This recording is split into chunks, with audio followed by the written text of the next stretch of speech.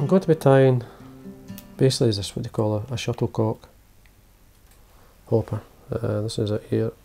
It's basically a hopper with the shuttlecock CDC wing.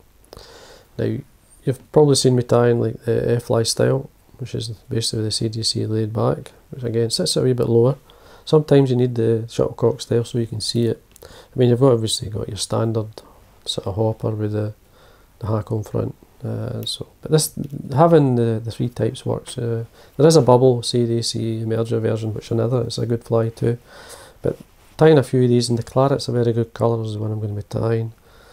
Hook choice, it's up to yourself. This is a medium wire hook. It's fully milled all-purpose medium. In this case, it's a size 12. I'll wax my thread. Start at the eye. Just put a layer of thread down. At this point, I'm just going to remove the waste and then tie in this one here, number 14. You can use a 16, which is a small. This is a medium pearl. I'm using the medium size. So we tie this on the way down.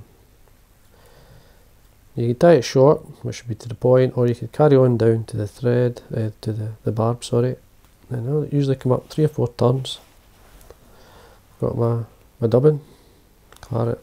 Now it could be seals for SLF, something like that. Slightly double into your thread, slide it up.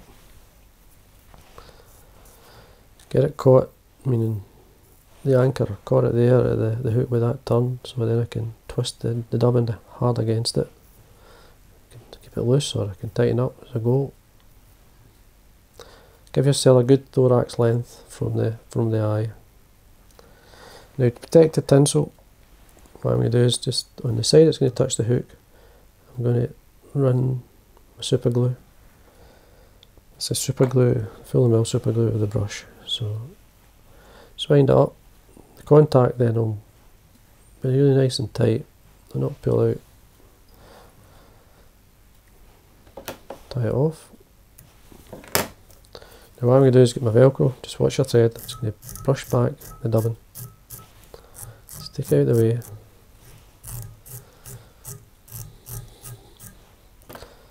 If you're happy, then you can, I usually roll my fingers just to encourage it to tighten up against the body. If there's some of them too long, you can trim them away, but that's fine. Put some legs on. I'm going to use pre-knotted pheasant tail legs. These are these are from Vineyards.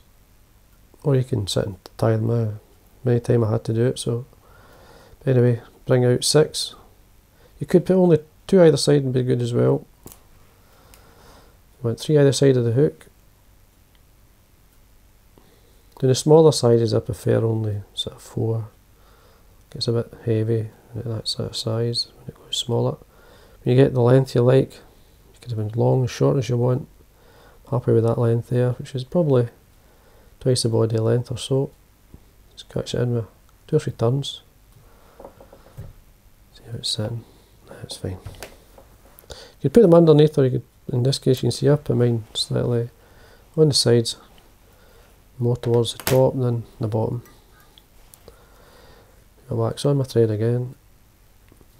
Now, a couple of CDC feathers. Natural grey. It's a kind of medium to large feathers. You could 2 or 3, but it depends on the size of the fly that you want to tie. Now you can either tie it in straight over, put a bit of dubbing behind it, whatever. I'm going to put a thorax cover on it, so what I'm going to do is I'm going to tie it laying over the back. So you're looking round about, say, a hook length, tie that in. 2 or 3 turns. Check my length here. You can always check your length before you go over. You're happy with the length. Don't have it too short. The idea of having the shuttlecock is so you can see it. If you're happy with the length, then you can trim away the waste. Wax your thread and then make sure this is bound in nice and tight. Then tidy that area up with a bit more of our seals for Claret.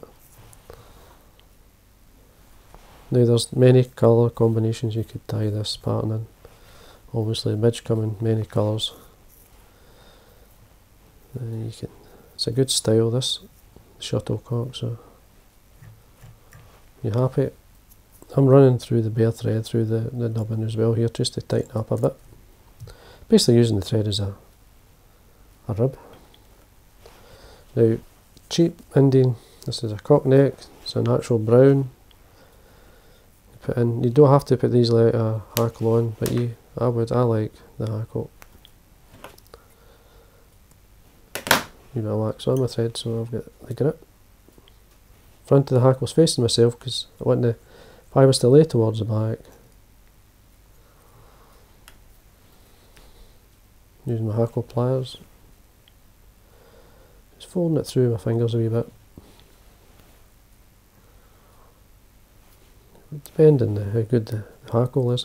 Broke, just keep a hold of it. Just go back if it does that. Sometimes the wee feathers are a bit brittle, but it's just they're so wee.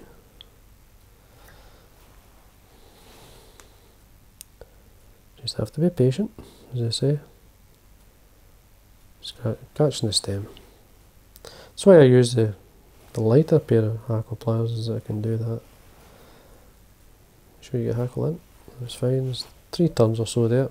2 or 3 turns to skewer. Take away your hackle pliers. And then there's a fibre there, I want to draw it back with the thread, including tying back the point of the hackle. You can take that away. Then what I do is make a space just for the CDC to come through. Just lift it over. I usually do a turn, then make sure you wax your thread. Do another turn, come in front, another one behind. Just locking in the CDC feathers. That's fine. Keeping hold of the thread, keep it tight, go straight in and whip finish.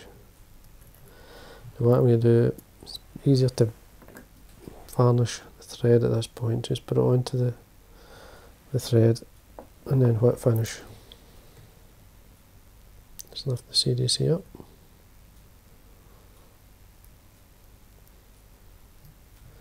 Take your time, yeah. And there you go. Basically what you've got there is your hopper at the back. Your legs, your sighter being the CDC, but helps obviously to float the fly. Right, that's you. Now you could put a wee touch, a wee bit more varnish in there, but that's fine. When you finish with the varnish, you do really get a tight knot. So anyway, there we are. If you're going to be fishing the fly, just you can gink up, but you're floating on the fly. I always put a floating on CDC, it lasts longer. You can fish 2 or 3 of these flies together. You can always trim down the CDC as well if you think it's the fish are turning away from it, because sometimes sitting too high will do that. If you're going, you can always just change to the different styles, or just the plain. Again, it's up to yourself. It's a good pattern, good style to have in your box. And the old shuttlecock, you can't go wrong. And you can bring over another 2, you could put another feather or 2 in there if you want, but you need to give yourself plenty of room to tie that in. But anyway, I hope you enjoyed that tying, and that's basically the shuttlecock hopper.